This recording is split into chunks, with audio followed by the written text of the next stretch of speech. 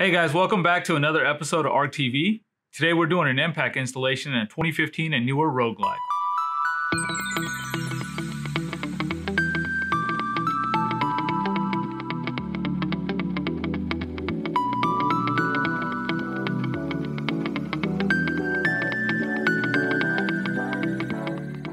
Okay, today we're going to be doing an MPAK install in a 2021 Road Glide. Basically what we're going to be using is our Moto 720 amplifier, a PSM, our wiring kit, and our brand new Moto CX6 speakers. All right, the first thing we're going to do is take the bags off. This is not a necessary step, but we're just doing it so we don't scratch them up. All right, we're going to undo the strap on one side so we can swing it over, and then we can get our seat off. There's one more Phillips screw on the back of the seat. Remove that, lift up on the back of the seat, pull back, and remove the seat. Next, we're going to pull the side covers on both sides. Once again, we're just doing this as a precaution so we don't scratch them. Next, we're going to remove the fuel line. It's basic. You just push up on the silver connector and pull down on the black hose. Just like that. Use a rag or a paper towel underneath the fuel line. You will have a few drops, but nothing major. To get the tank off of the bike, we have to undo one hose connection right here, one electrical connection right here, 2 1/2-inch bolts back here, and 2 1/2-inch bolts up in front. The next thing we need to do is remove the plastic battery tray. In order to do that, we need to gain access to it. So we're going to remove this connector, this connector, this connector here. Then we're going to lift the ECU off and remove the quad lock. Then we'll be able to remove these 2 1/2-inch bolts and get the battery cover off. The first thing we're going to do is remove this connector. Pry open this little black bar right here. Just pull forward. This connector will just slide off. Just pull forward. This one you could just lift up and it's out of your way. Then we're going to go to the ECU. There's 2 little plastic tabs here. Just pull them to the side. ECU will lift off, pull forward, pull up, and then you have a quad lock connector here. Little push button, push it, releases the quad lock, swing it all the way out, and your ECU will pop off. To get the battery cover off, we just undo these 2 1/2-inch bolts right here, lift them off. Then the back of the tray, you just lift it up, push forward, and you'll just lift it off of the battery. The next thing we're going to do is we have to remove this little plastic shell over the wiring. There's 3 areas where the Harley has taped this off. We're going to cut the tape off, and then it's just a matter of removing some clips.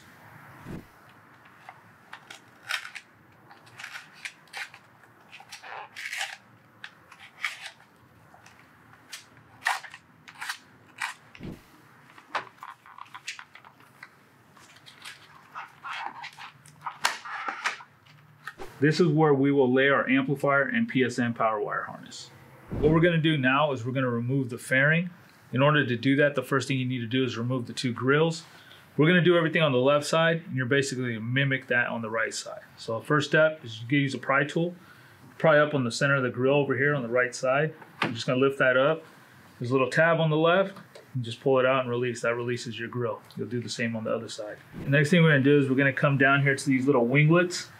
And there's 2 T25 screws. You need to remove both of those.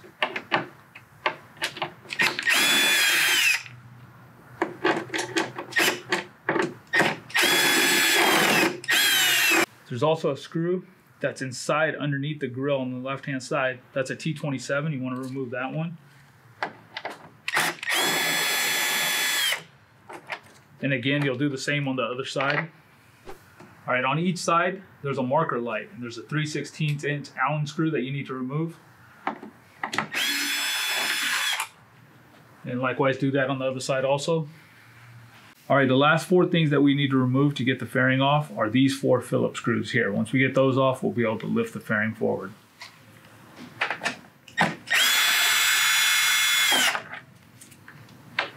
All right, at this point, you can now take the windshield off of the bike. Next, you'll lift the upper cowl right off of the fairing. There's 2 clips in here that hold it on. You just want to give it a firm pull and it'll lift right off. On the top of the fairing, at both of these spots, there's 2 connectors for the marker lights. You need to undo those. You just push down on the top and pull apart. At this point, you can now pull your fairing forward.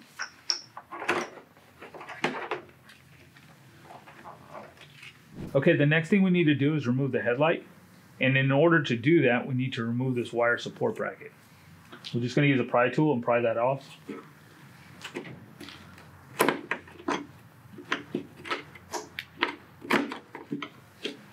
With that bracket out of the way, what we need to do is remove these 4 screws right here. They're 3/16 inch Allen screws. We're going to get those out, and then we'll have the headlight out.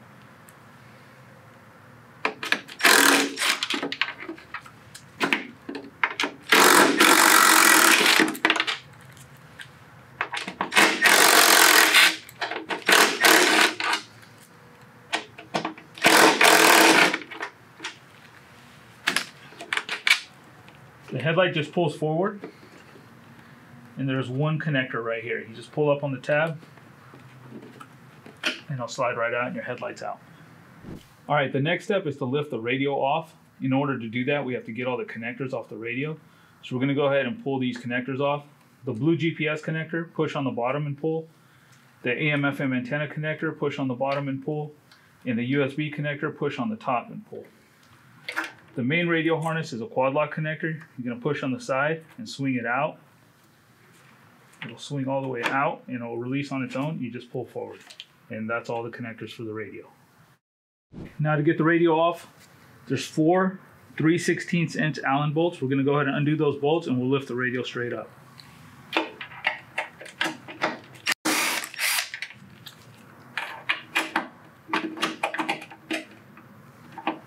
Once you've got the bolts out, you can lift the radio straight up.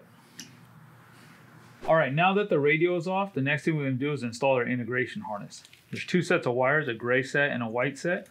The gray is going to go over here on the throttle side, the white's going to come over here on the clutch side. So the way this works is, you'll find that your speaker pod here, there's a little connector. You're just going to press down on it and disconnect. And you'll do the same on the other side over here. And then our harness just acts as a T-harness and it connects in between. You can't get it wrong. You just connect the males to the females.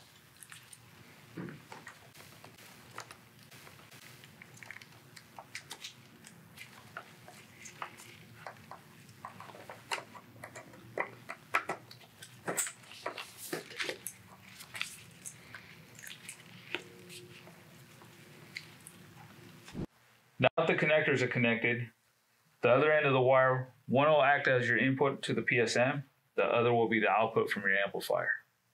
What we're going to do now is take the power wire out of our HDFH 2014 kit and the PSM power wire and run those back to the battery. In order to do that, I'm going to be bringing all the wires up to this little hole right here in the fairing. Next step is to run the power and ground wire for the amplifier and the PSM. We're going to do the PSM wire first. And you'll notice that there's a little area right here where you can get the wire right through and it'll end up coming out in the front. Remember, before you make any connections at the battery, go ahead and pull the fuses out of both of the power wires, and then you can attach those when everything is connected.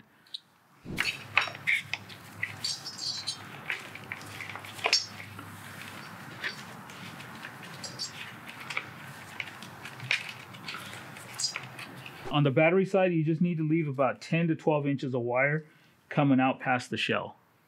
All right, what we're going to do now is make our power and ground connections to the battery post. You'll need a 10mm socket to undo the battery post bolts.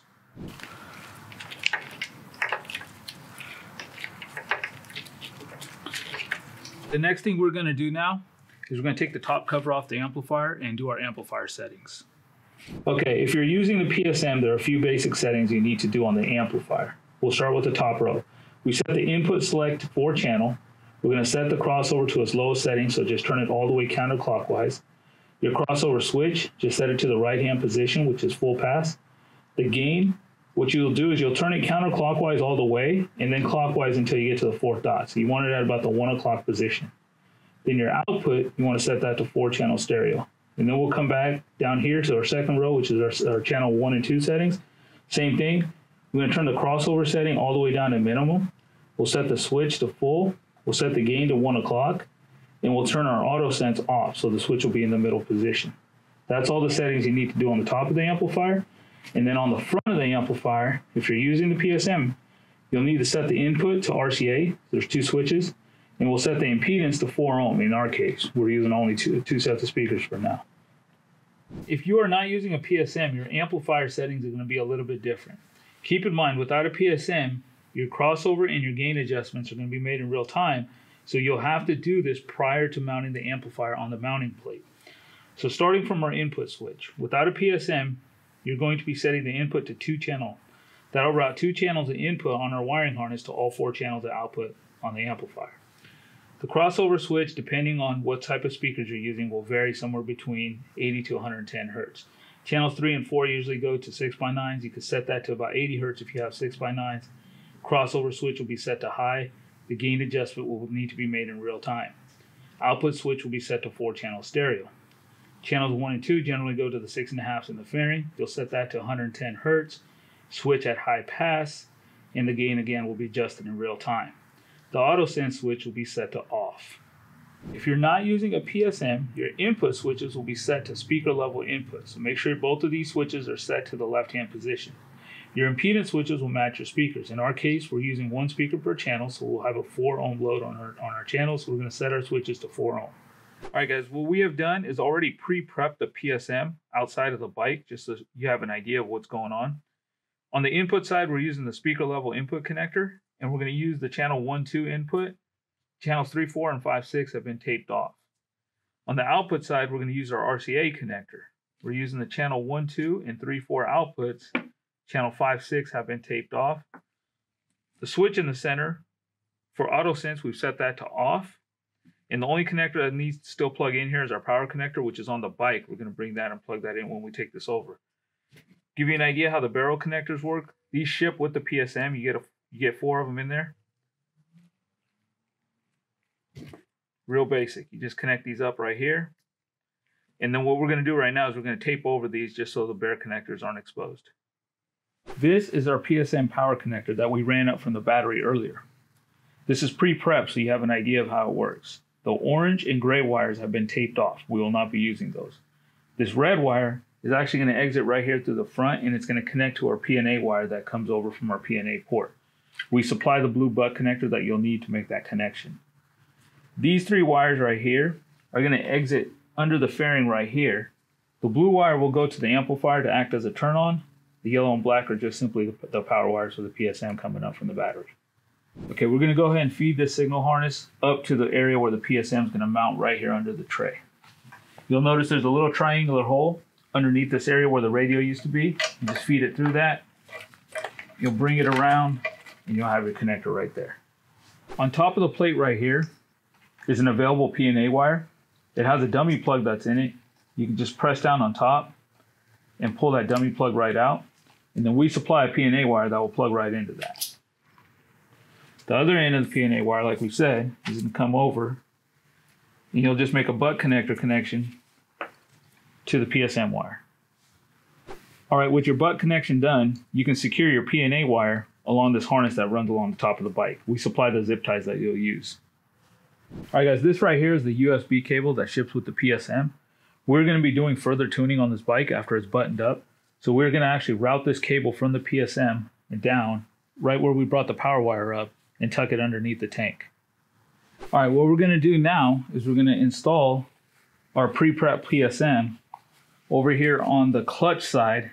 It goes right here underneath the mounting plate, and what we have already done is we've attached like a 2x3 size of piece of Velcro on the bottom side of the PSM, and then we attach the opposite side of that Velcro underneath this metal plate right here. Easy way to mount this is to put a piece of cardboard or paper between the 2 Velcros, align the PSM once you get it in there, and then just pull the cardboard out and it'll stick right to the Velcro. All right, before we mount the PSM, we're going to make the power and ground connection. This is the harness that we routed through that little triangular hole. And we're going to connect the USB, which was routed through that same hole.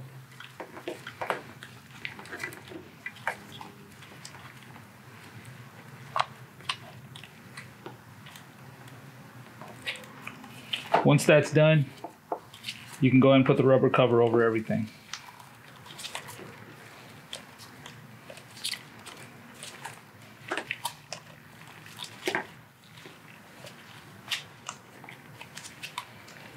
Okay, what we're going to do now is we're going to route our RCAs through that same little triangular hole where we routed up our power cables.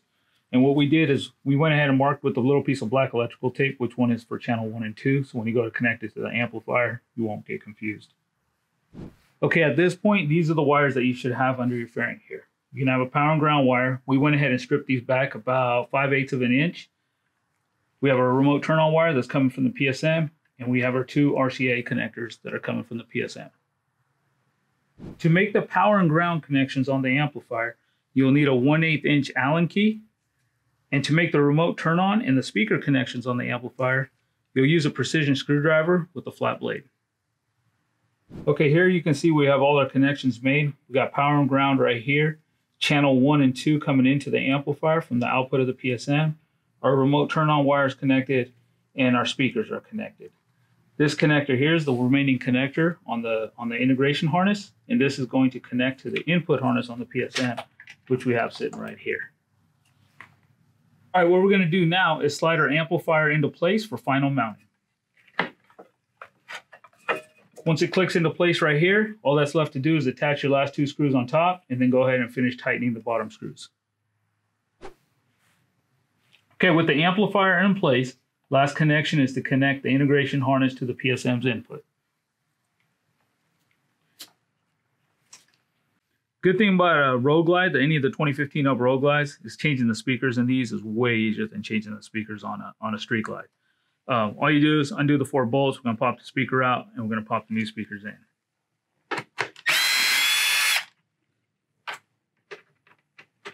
All right, guys, before you go to pop your speaker in, the Road Glides on the pods have an alignment tab right here on the bottom. There's one on each side. You want to make sure you clip that off with a flush cut tool. And once that's off, your speaker will sit nice and flat. All right, guys, for those of you who don't know, Harley reverses the polarity on their connectors. Their large connector is negative, their small connector is positive, which is the opposite of most aftermarket speakers, which use large positive, small negative.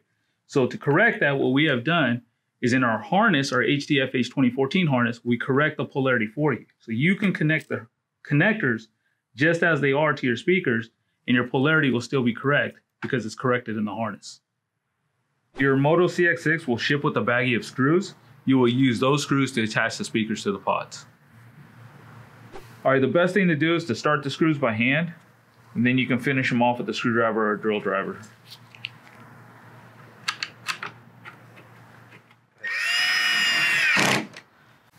All right, now that the speakers are installed, we can move on to the next step.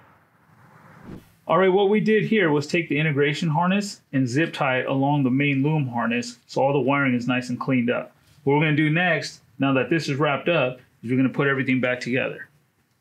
We're going to go ahead and drop the radio back in. Next, we're going to reconnect the headlight.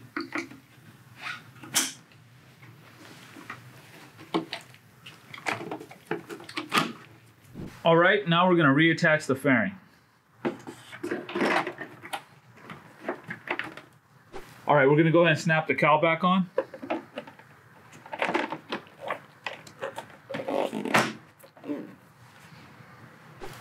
All right, let's go ahead and put the windshield back on.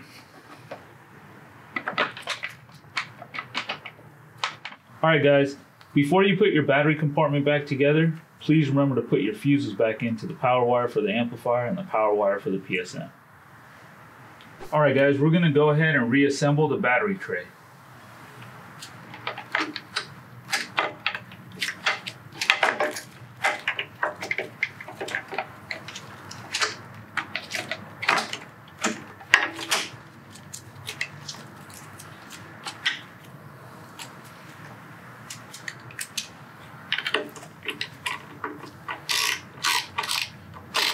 All right, we're going to go ahead and pop the backbone back on.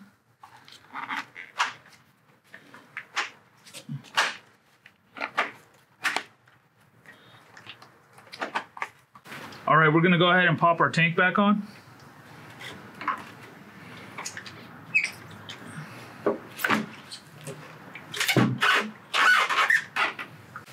All right, we're going to pop our side covers back on.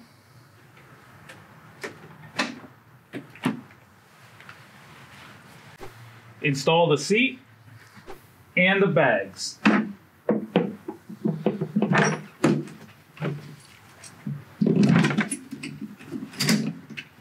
And last, we'll pop the grills back on.